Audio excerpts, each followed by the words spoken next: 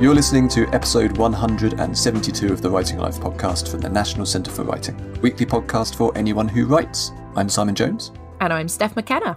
And it is the 12th of November 2021 here in Norwich. Steph, what do we have on the show today? On today's show, we are welcoming Jennifer Ann Champion, who describes herself as a poet, writer, educator, and cat obsessed, which I very much enjoy. And Jennifer was one of our Singaporean writers in residence. And she is speaking to Rosy Carrick, who is a performance poet who we have worked with before. I believe she performed at City of Literature at Norfolk and Norwich Festival a few years ago. Yeah, so these residencies took place back over the summer. And due to obvious COVID-related reasons, these were remote residencies. So we couldn't have people coming to Norwich to stay in our nice little cottage on the Dragon Hall campus. So instead we arranged residencies for them back in their own home. And we've had 2 podcasts already with the other Singaporean writers. So a couple of weeks ago, we had Sally-Ann Lomas talking with Noralia Norasid. And we also had Nazri Barawi in conversation with Vineet Lau. We'll stick links down to those other podcasts down in the description. Something I really enjoyed about Jennifer's time with us as a writer in residence is that she's got an interest in the intersections of textile art and the written word. So a lot of her residency was actually spent embroidering and writing poetry to go alongside that embroidery. And you can find examples of her work over on our website, on our blog. And she also provided a really useful article of top 5 essential pieces of advice for fellow writers. Yeah, no, Rosie and Jennifer talk a lot about how her poetry and embroidery kind of come together and how you can combine completely separate art forms into something new and exciting. It's a really interesting conversation. And if you enjoy this conversation, you should also head over to our YouTube channel where we've got a recording of an event we held a couple of weeks ago called Stitching Stories, which also featured Jennifer. And that was a really interesting conversation about how art and craft inform the way that we can write and tell stories in a more tactile way. So all of these events and conversations and articles link beautifully together. Yes, and we will stick links to all of them down in the notes. Okay, so let's hand over to Rosie and Jennifer having a conversation back in the summer. Jennifer, welcome to the podcast. It's a pleasure to be talking to you. And I would say welcome to Norwich as well, except, of course, you're doing your residency from over there in Singapore. So it's the evening for you and the morning for me. Thank you for having me, Rosie. I wish I could be there. Welcome. And I wonder, I know that you've been doing the residency. We spoke about a month ago, I think, didn't we? I had a conversation, and I think the residency, being as it is over a distance, is happening for a longer time. It has extended by a month, but I'm also really grateful for the extension because the kind of work I proposed with embroidery and writing means that the time taken to make the pieces is extended as well. So I'm really grateful for that. But I think if I was actually there and staying for 2 months, I would start to miss my cat. It's been really great to have family around, my craft stores around, and to be able to do it here, to be honest.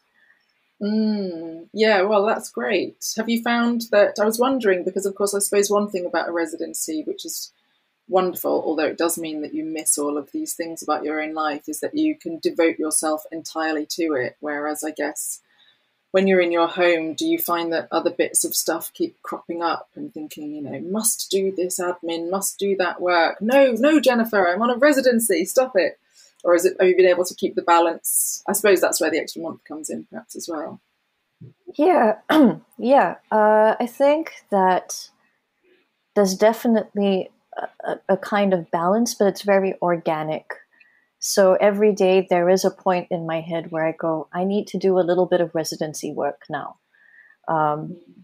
But you're right that life also is able to kind of intrude into my world. It's not like I would be able to do this hermetic thing and shut everything out like you typically would for a residency. Although I don't know what is typical because this is my first residency as well. So this sets the tone for any future residencies. And I suspect I'm being quite spoilt because people have been so kind to me, especially in terms of deadlines and getting things done. So I'd like to. You mentioned that your focus is poetry and embroidery. So I suppose I would like to ask you to begin with how you first got into writing poetry. So the writing of poetry happened years ago, sometime in 2012, 2013, I want to say. And I got into poetry slam. So watching live poetry was what really got me into it, more than studying it in school, which is what I also did at uni. I studied literature, general literature, and I wasn't taken in by poetry at all on the page. But when I saw it not just performed live, but also by what I guess I would call working class people in Singapore, that made it so much more relatable to me. The kind of content, the kind of delivery that they were doing with poetry. It wasn't what my professors would have seen as poetry worth studying, but I thought it was. And I could also see myself creating it in that particular context that they were doing. So I started dating a poet in the scene. He was a national slam champion in my country, named Li Jingyan.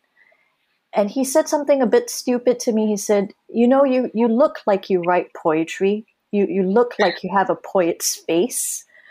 Do you write poetry? And I did not, but I lied because I wanted to impress him. So I was like, yeah, I write poetry. And all of the poems were bad. They were just really, you use these big, grand words and very much about trying to peel away the layers of myself by not hiding in language and trying to get simpler and more universal. Gosh, there's so much there to unpick. That's amazing. Straight away, I totally get you with live poetry versus poetry that you study. I actually started writing poetry when I was 6 or 7. And for a long time, I wrote lots of poems about flowers and feeling sad and all this business. But I really realized, and I always studied English literature at school, and I never really had this visceral reaction to poetry, precisely because what you study in school is of another time by particular people, generally sort of well-to-do white guys in the UK, at least. Same here. Yeah. Great, good. And it feels like, it was something that really drew me to it as a child, was the fact that I only needed a pencil and a piece of paper and my own brain. I didn't need any, I grew up in quite a poor family, didn't need any extra stuff. And yet there was always this thing, like poetry was a big sort of sphere over there that I was pulling at the sides of. And it was when I started going to poetry slams and live, not even just poetry slams, but I suppose seeing people, contemporary poets, really unpicking that and writing things that felt more conversational, more immediate, more about the business of real life, but doing it in an incredibly beautiful way, that I was like, oh yeah, poetry isn't just this thing that this very narrow educational system has taught me that it is. And it was just so incredibly liberating. It's like having the veil lifted, isn't it, all of a sudden? There's definitely, I definitely agree with you that there's definitely something special about seeing someone who is alive and breathing in front of you, embodying the poetry, especially since I think we're, at least for my generation and the ones younger than me, we're an increasingly visual culture. We like to not just see the words on the page, but to see them in a person. That makes it more real and more vivid to us somehow, even if that person is just speaking words which themselves are creating pictures. Just the simple act of performing the poetry, I think, makes it come alive in a way that the textbook does not offer. Yeah. Do you think, though, sometimes something I really notice about poetry slams sometimes is that in the same way that sometimes language in a book, text written down seems kind of doesn't have that quality of aliveness. I find that sometimes with slam, well, actually, I suppose in all poets, in different kind of groupings of poets, sometimes fall into particular styles of delivery, whether it's the very monotonous droning voice and in slam poetry, there's often this kind of style that can feel very performative. And now I'm going to take you up here and I'm going to drop you down there. By performative, actually, perhaps that's the wrong word. It feels very rehearsed. And so something that I'm really interested in poetry in performance is where there is this sense of aliveness, where it doesn't feel like a kind of rehearsed and therefore not very, what's the word natural, or honest, or natural and therefore honest kind of thing. I wonder how that is in Singapore and how you kind of experience that, because for a long time I wasn't even interested in putting poetry in a book. I was so committed to performance, and I still am, and I love performing, but as with you, I'm sure I've been through, you're sort of won so many slams, it's insane. You should be wearing a crown right now just for the interview.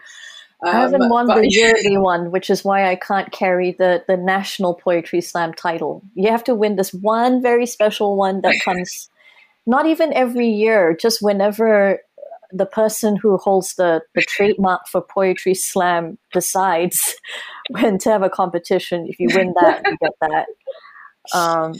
See, well, give me their email address. I'll send them an offer. They can't refuse. You can come back with your crown then. We'll see. But yeah, is it something you noticed there with this kind of style of delivery, or So in Singapore, we haven't been able to perform since COVID. Very rarely do we get live performances, but we do have live online poetry readings, and that forces people, I think, to be a lot more, I suppose, honest and bare in front of their webcams. And while I enjoy that, I do actually miss the grand, and here something is happening, and I'm going to take you. I do love that movement and that kind of emphasis when it comes to storytelling. Maybe emphasis is not the word. What is the word I'm looking for? The gesturing of storytelling. I miss it very much. So I guess it depends on what you're in the mood for and whether you can get it at the time. We're all itching to get back on stage to do that. Yeah, today is officially our sort of Freedom Day, the 19th of July, when things are supposed to be opening up, despite the fact that numbers are rising all the time. Okay.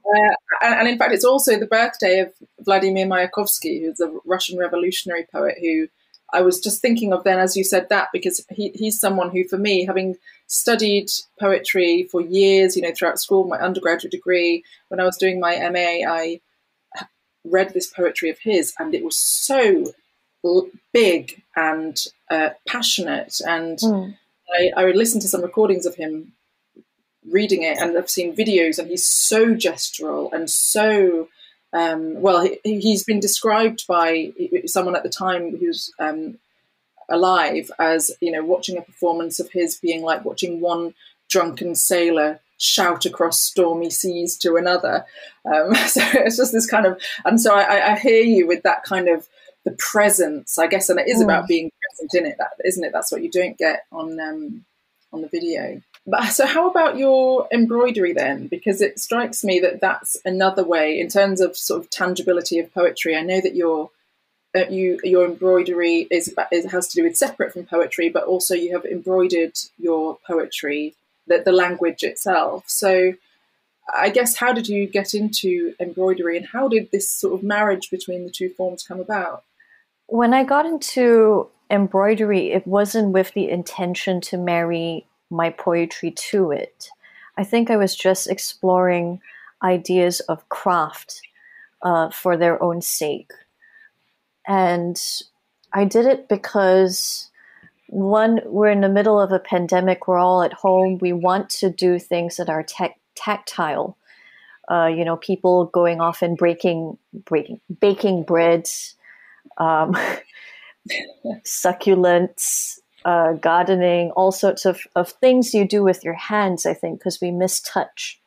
And I didn't always write, and I didn't always write poetry, but I have always done some form of sewing as a child. Like during math class, I would have like a bit of cross stitch in my lap, sewing quietly, and then all the other students would be like, Jennifer is sewing. And then my teacher would just kind of look at me like, yes, she is, but she's also being very quiet, and that's a good student. So sewing was something I'd always done, and I hadn't done it for years. I just suddenly felt like picking it up one day after a very stressful day of teaching poetry, and I didn't stop. So I've been sewing every day since the month of February, and particularly doing a form called needle painting, which is that kind of blended, almost painterly effect. And sometimes I would use it with poetry. I would use it as an ekphrastic thing. So it's like creating your own artwork to respond to. But because I don't actually draw, a lot of the image references came from works that were in the public domain already. So like natural portraits of nature from like the 1800s, and then I would modify them a little bit, like do a flying fish but give it legs. I've seen that. It's brilliant. It's just so great. Thank you. And how they do seem very painterly. Sorry to interject here, but they are so beautiful. Anyone listening to this, if you check out Jennifer's Instagram, there's lots on there. It's Jennifer Ann Champion, and it seems so. How do you? Maybe this is a stupid question, but if you don't draw yourself, how do you kind of translate what you're seeing into where do I put the stitches? How does it come together? There's this magical thing called tracing paper, which I then do the modifications on. I used to stitch the tracing paper directly onto the cloth, which made my stitches very uneven. And now I use things like carbon paper and dressmakers carbon and all that kind of stuff. But this residency has been very much about learning how to make poetry and embroidery work together. So what I did, for example, with the works of Lorena Bulwer, who was an inmate in the Great Yarmouth Workhouse in the 1800s, was I took samplers she already had done, these huge letters, angry letters addressed to various people and royalty, and did blackout work with embroidery on the text. And it was both meditative and a use of the embroidery technique, but also my own poetry craft to not so much redact, but shape out a narrative which Lorena may or may not have intended with the full text that she had given. That sounds fascinating. It must give you such brilliant, unexpected results, sort of like, I guess, in a similar way to cut up poetry or something like that. Because the text itself that she had done, I mean, to embroider your thoughts quietly, and maybe you shouldn't do it quietly, but to embroider your thoughts is to have an immense amount of confidence in what you are saying, because you know that the investment of time just to get a letter onto a fabric is going to take infinitely longer than writing it with a pen or even saying it out loud. And Lorena had that confidence in her own words. And even then, those words were repetitive in many places, didn't always quite make sense.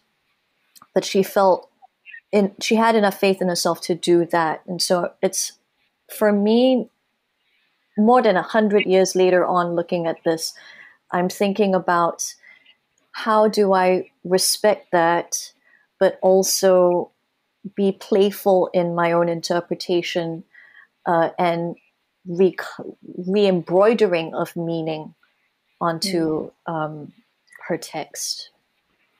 And do you find that it's made you rethink or reappraise your own way of writing in terms of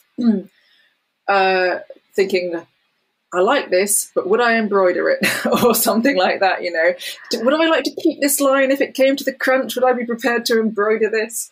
You know, I'm I suppose in definitely terms more of editing. sparing. No, you're right. I'm definitely more sparing now and more economical when I think about my writing, especially if I'm going to embroider it. I'll think, do I really need this line? Because it's going to take me half an hour to get 5 or 6 words onto the text, so onto the fabric. And yeah, you're definitely right there. I am more economical. It's remarkable to think, obviously, we use text so much more now than we did, 20, 25 years ago. And even when we're just texting friends, we can't even be asked to write out words in full. We go into text speak. So yes, the prospect of actually embroidering each one, amazing. And how are you feeling now about the project? When is it? The end of this month that the residency ends now? In about 2 weeks, yes. And I suspect I will not even be done by then because, like the Lorena Balwa text that I was talking about, her full text measures 2 meters long. I was able to print it onto a fabric that is 1.5 meters, and I'm only halfway done.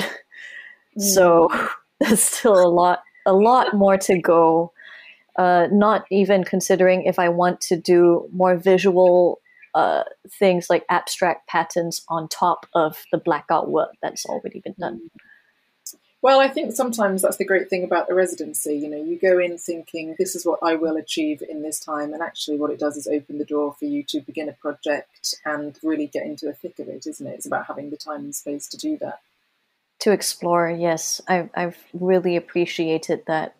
And also to consider contexts that you wouldn't, because I was very mindful about wanting to engage with Norwich culture, but in an embroidery sense.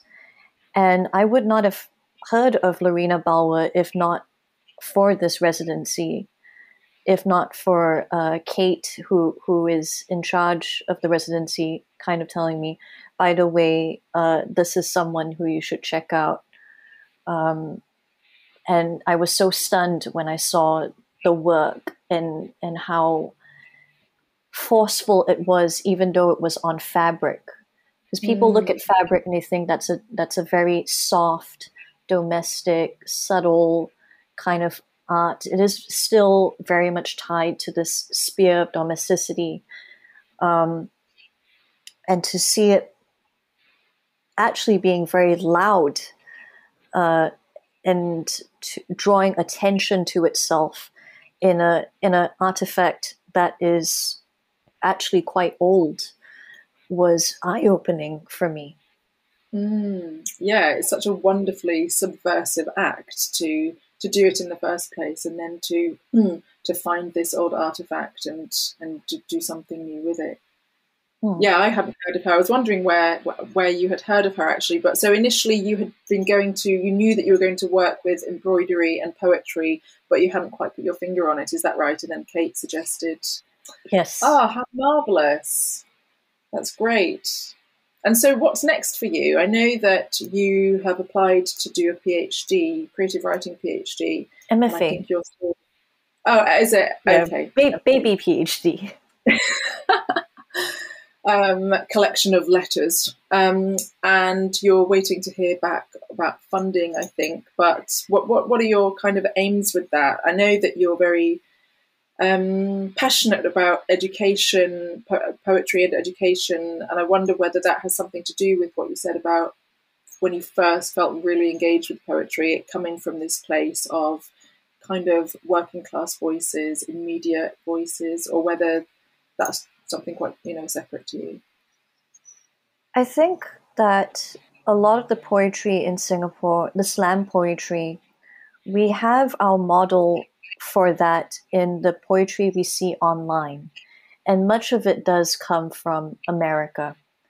And so when I was deciding on doing an MFA, it was quite important to me to do it in a center of spoken word.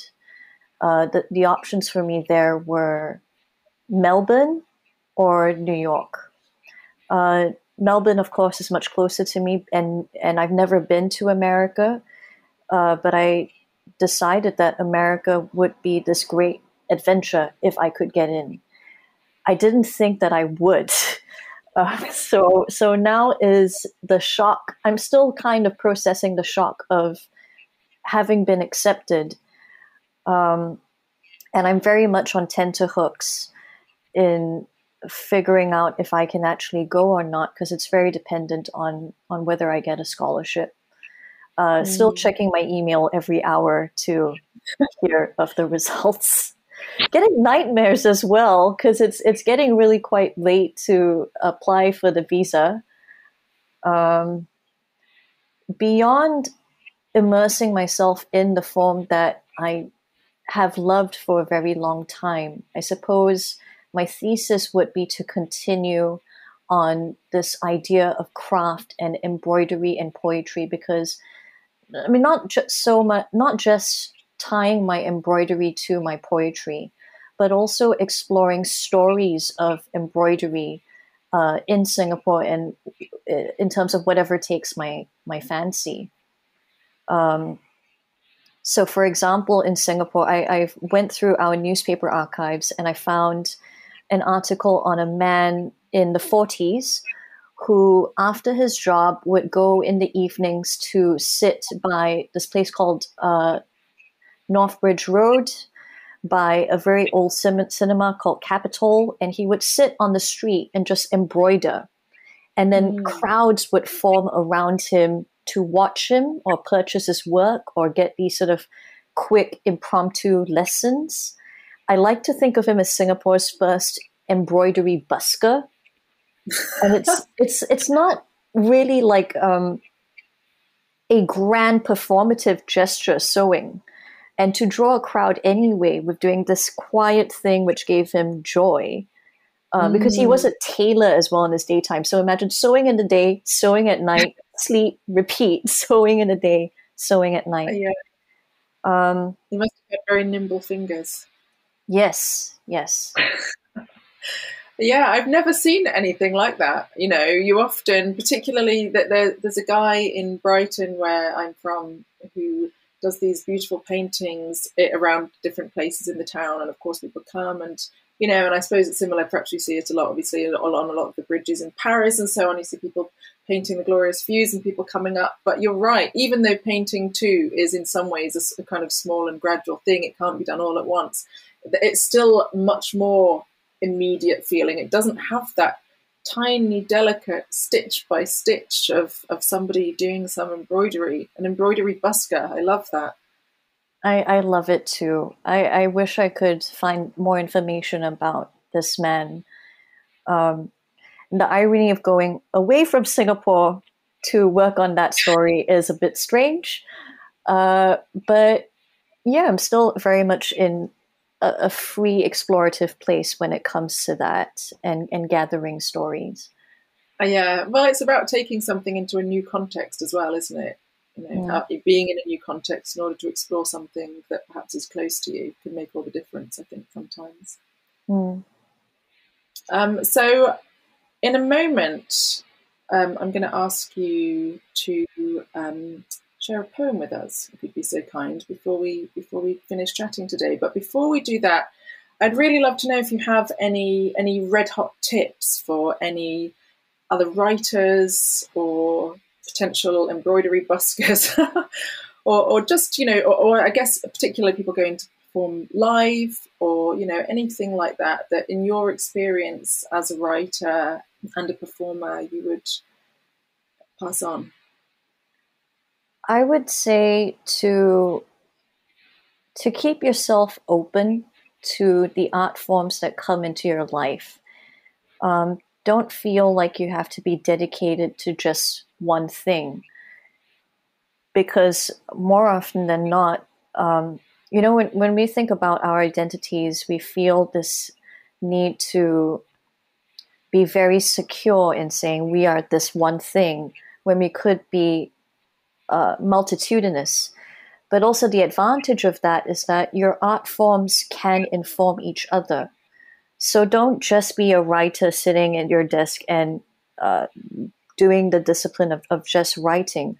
Go out and be curious about, doesn't even have to be art. It can be a science. It can be any subject field.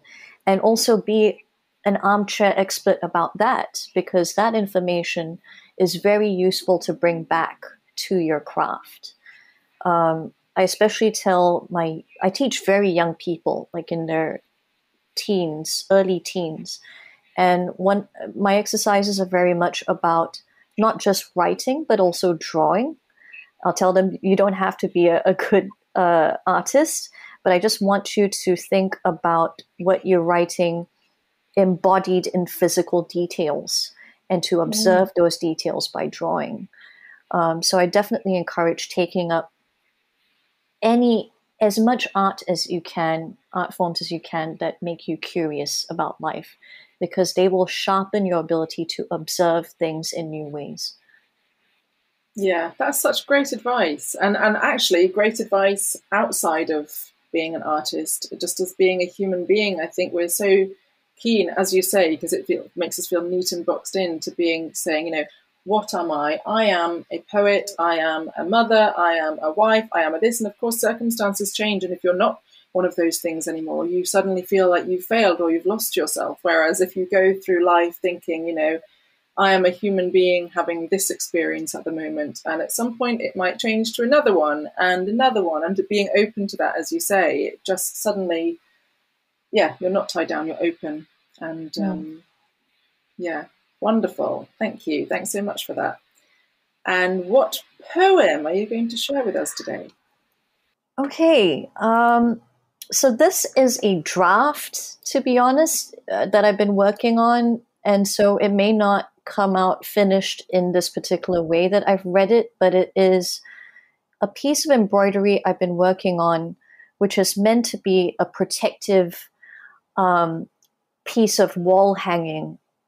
Because when I was looking at Lorena Balwer's work again, there was something that felt like she needed desperately to say something in the time with the problems that she was facing, which is very different from the kind of wall hangings we see in my part of the world, which are more protective, more talismanic, to bless the home.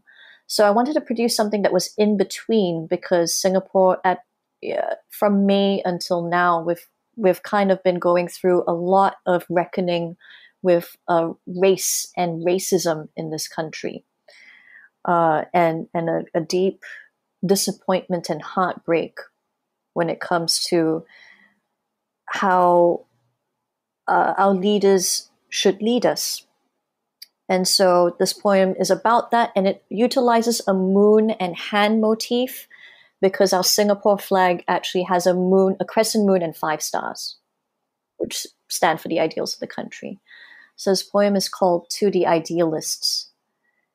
It's always about the raindrop, not the storm, not the individual sad story, not the long arm of history, a surface made threadbare, a clouded eye, a sadness with no reckoning. All your life you faced a hoisted moon, and their ideals as stars so tiny you cannot make them out. All your life, hand over heart to this painted crescent, moon loved still, love to stillness, perpetual virgin they maintain, when it has been growing with your pain.